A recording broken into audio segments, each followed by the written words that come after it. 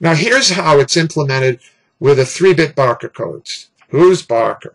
Well, this guy Barker before we were able to implement digital linear pulse compression systems, Barker, these phase codes were implemented a lot. And by the way, just because they're not implemented today doesn't mean there aren't an extremely large number of operational systems in the world that use these different codes.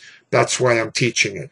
I'm not teaching you about mercury delay lines and quartz delay lines for signal processing stuff when we've got digital memories we can store stuff in. I'm not going to go to the 50s archaic stuff, because that stuff isn't even used at all today. It's that archaic. But for this stuff, you know, these kinds of binary phase coded and more than 3-bit Barker codes are in systems out in the field today. So what we do is we take a pulse, we divide it up into 3 pieces. First, excuse me, I want to say, what do I mean by a 3-bit Barker code? I mean that we divide the time up into 3 sub-pulses. And the 3-bit Barker codes, the Barker codes have a specific characteristics that they have uniform side lobes. And that's why Barker got his name attached to them. Okay? And what you do is you just change or don't change the phase according to this code as you transmit the pulse. So now, say we transmit out a pulse which has a plus, and a minus, and what we do is we pass this pulse through this. You get a 0, then the output's a -1, then a 0, then a 3, and then a 0, and then a -1, and then a 0. So the matched filter output, it's the convolution of the convolution of the pulse we just do digitally. And the output, you see, you gain factor of 3, 6 dB. And here we see the compressed pulse in blue. And then after you compress it, you send it out, transmit it, and then decompress it by sending it through a time-reversed shift registers and what have you. Usually, binary phase codes, what they do is they clip the amplitude, forget about it, and just put 1s in here. And that was obviously implemented before the 60s and 70s, when Moore's law would let us use amplitude in signal processing systems and not throw away the amplitude, just use the phase to get good resolution. Now, a 13-bit Barker code is probably the most used because it gives you quite good side lobes. And excuse me for this typo where I have a capital T here overlapping side lobe level. I'll change that in the PDFs. Here is the code for a 13-bit Barker code.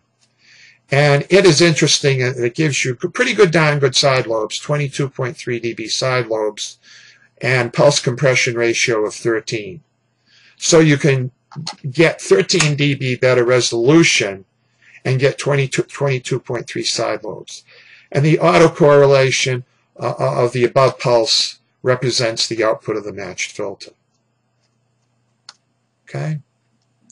Now you can implement these with tap delay lines, where you hold in a little memory, and in the olden days they'd hold the 1 bit, but you could hold certainly now amplitudes.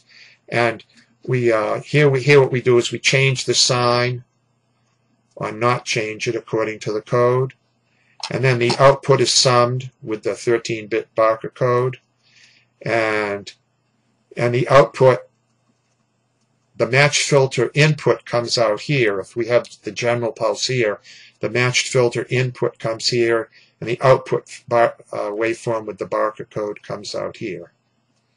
and the time between subpulses is tau, and so we have 13 dB extra in resolution. And here are all the Barker codes. You can see them with their side lobe levels, and we change the phase 0 or pi that result in equal time side lobes called Barker codes. The side lobe level is 1 over n squared, that of the peak, and n is the code length, and none exists greater than 13. Now let's look at range side lobe comparisons. Binary phase coded waveforms with a 7-bit Barker code. Here's the output of pulse compression. With a linear FM waveform that's unweighted, you'd see here's the output, 13 dB side lobes, but if you take a linear FM waveform and put a good weighting side lobes on them, Hamming weighting, you're getting down 40 dB-ish. So someone would use, rather than a 7-bit Barker code, you'd use the linear FM waveform. So that shows you that you get better range side lobes with the linear FM. Now let's look at some other, in the next few minutes, different kinds of coded waveforms that are used in different radars for different reasons. They're used in communications too. There are linear recursive sequences, shift registered codes. They're used for length greater than n. The shift registered with feedback modulo to arithmetic, which is generated. It's a pseudo-random sequence of ones and zeros of length 2 to the n minus 1. And that n is the number of stages in the shift register. And it also goes by many other names, pseudo-random noise codes, pseudo-noise sequences, binary shift registers, linear recursive sequence codes. They're all the same thing. And the different feedback paths and initial settings yield different sequences with different side lobe levels. A 7-bit shift register for generating a pseudo-random linear recursive sequence with n equals 127 will give you 24 bits. And they're sometimes used for different, you hear these words, but you don't see them too much. You can have quadriphase codes where you don't shift plus 0 or pi, but you shift not binary, but 4 phases, pi over 2 or 3 pi over 2. And they fall off. They're used to alleviate some of the problems in binary phase codes like poor fall off of the radiation pattern, mismatch losses in the pulse compression filter, and the loss in range sampling, which I just showed you.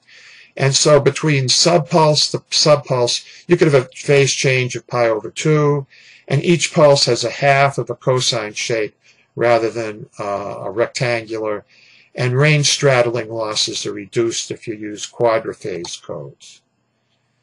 And then we get on to even further more complicated codes, and these are phase quantizations less than pi radians, and they introduce even lower range side lobes than binary phase coded.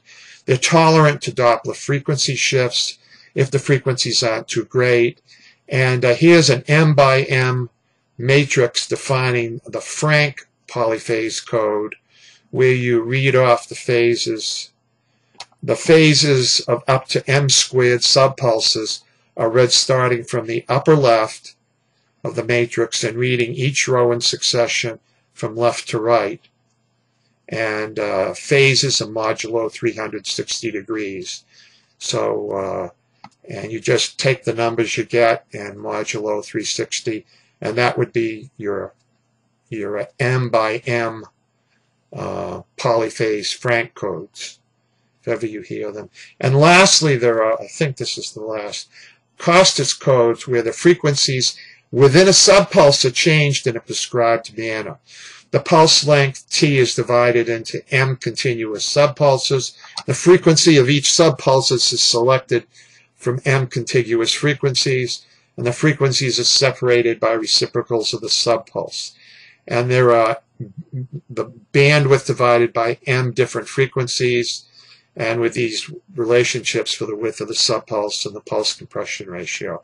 And the Costas method was developed as a selection which minimizes both range and Doppler side lobes. If you'd like more than these relatively short descriptions of these different, more complex codes, there's about a page on each of the codes in Merrill Skolnick's Introduction to Radar Systems. And I'm giving them somewhat short shrift. And if you're used to coding waveforms for communications, you may be more used to these and codes on pulses. But in radar, don't see them that often. I haven't in my career. They may come back into vogue, but just wanted. Here are some others. And there are lots of others that you expect, and they're covered in the text, and each have their strengths and weaknesses. And here is a list of them. You do one and you get it maybe named after you. Huffman codes and Welty codes and Doppler-tolerant pulse compression codes. You can have nonlinear FM pulse compression and nonlinear binary phase-coded sequences.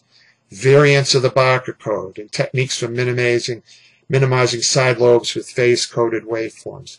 All sorts of different things have been, people have published papers on them, and I'm sure Merrill gives references, and I'm sure hopefully someone got at least a master's degree for them. But there was probably some good specific use for their being developed.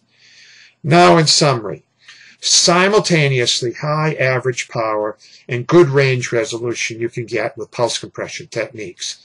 Main takeaway.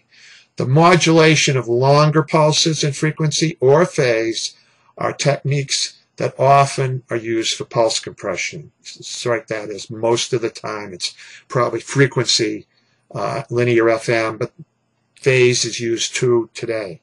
And phase encoding a long pulse can be useful to divide into binary encoded subpulses, and linear frequency FM is used most of the time. It's what I see now. And as I mentioned, there's a variety of other methods. Here are the ones I've run into in my 40 years working in radar, and it probably goes in after these in this order in terms of how I've not run across them. Now for references, all the main references, and particularly I want to bring your attention to waveforms and signal processing. I read these books, 1, 2, 3, 4, 5, and a couple of that they don't print anymore. I wish I had Mark Richards' book on the fundamentals of radar signal processing to take as a course. He is a great author and did a great job on this book, and other people have said so. And by the way, since this course is published by myself, I am not speaking for the IEEE New Hampshire section, the Aerospace and Electronic Systems Society, nor my former employee, the Lincoln Laboratory of the Massachusetts Institute of Technology. It's my own personal view. Neat book. To young people who want to learn about radar signal processing, that's where I send them.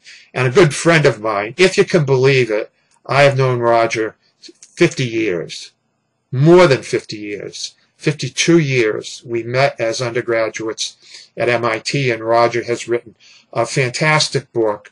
The main piece of it is to talk about synthetic aperture signal processing, of which Roger's been a significant contributor throughout his career. And but he has a lot of signal processing background in it and radar background to build up to that work that he's done on synthetic aperture radar stuff. And I heartily recommend Roger's book. And it's out in paperback now. You can get it from SciTech. And lastly, I'd like to thank Randy Avent. I reviewed a lecture that Randy gave at Lincoln Laboratory. And once you review something, it's up here. And so, and all the other people at Lincoln Laboratory, of course, who have taught me, but most importantly, Randy, who has taught this lecture before.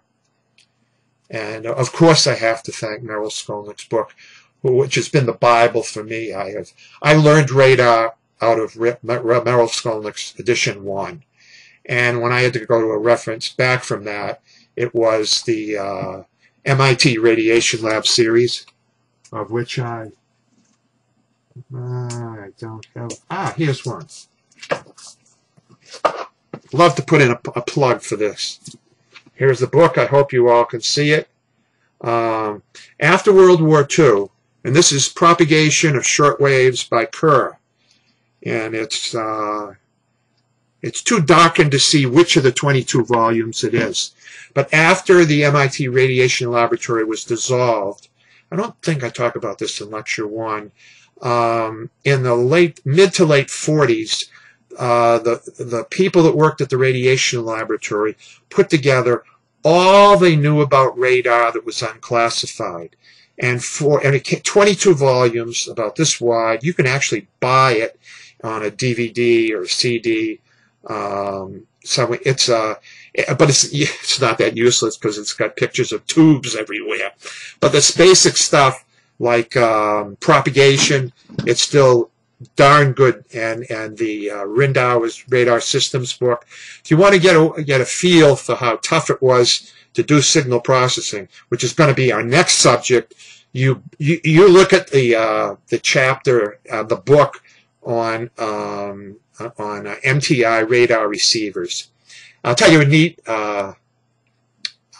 anecdote as we argue. First of all, here are the homework problems in Chapter 5 and Chapter 6 from Merrill Skolnick's book. My thesis advisor, I was a physics major in undergraduate and graduate school, and I went to the University of Pennsylvania. And a number of the professors in physics at the University of Pennsylvania had been members of the MIT Radiation Laboratory. And my thesis advisor, Professor Emeritus Walter Selov, had worked in radar, and I really didn't know it when I went to work for him as a thesis advisor. Never knew I'd be working in radar after I got out of graduate school. And we would have from time to time graduate school, parties.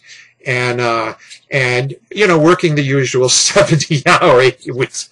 And when they were collecting data, 80, 90, it was just unbelievable. If you've gotten a PhD, you know what it's like to be a serif. But anyway, we have these blasts. And whenever Walter would he'd be starting his third old granddad on the rocks. He would start to talk about how brutally difficult it was to make these MTI radar receivers, and that would be 30 years before when he was working in the radiation laboratory at MIT. And I, of course, didn't know 3 sheets from the winds what was so big about a radar MTI receiver. And it turns out, when I got out of graduate school, was the market was very bad for pure physicists who wanted to go into basic physics. And so I went into the work, into radar, first starting at MITRE, if you see my bibliography. And when I was at MITRE, I looked up in Skolnick's book, the first edition of Skolnick's handbook, when I was learning about MTI radar receivers, and who do I see referenced? But Walter Selov, chapter 13 of the book. So I get out of the MITRE library. Sure enough, Walter Selov wrote a chapter in one of these books. My thesis advisor, and the circle turned, and of course I had to call Walt on the phone and say, "Hey, Walt!" Finally learned what the guy did during the rad lab. Anyway, so that will sort of, we'll close the anecdotal part, and let's see if we have any more for you.